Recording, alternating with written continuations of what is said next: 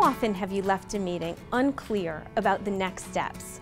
Hopefully somebody was taking notes and will email them to you before everybody's completely forgotten what the action items are that they're responsible for. Some of the advantages of sticky notes are that everyone can think and write simultaneously.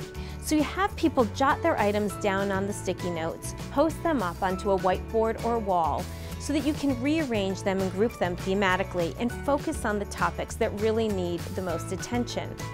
At the end of the meeting, you can take them off and carry them with you, and then put them on your desk or computer as a reminder. I love the versatility of this tool. Some of my favorite sticky notes are the Start, Stop, Continue, Change set.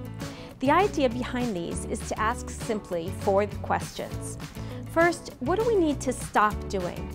What are the things that we do in our day-to-day work that's inhibiting progress or making things more difficult? Second, what should we start doing? If we did these behaviors, what would make us more productive?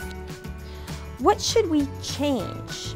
Are there things that we're doing now that need to be tweaked here or there to make us more productive? And what are the things that we can continue? Things that are working well right now? The focus of these 4 questions is on productivity and effectiveness.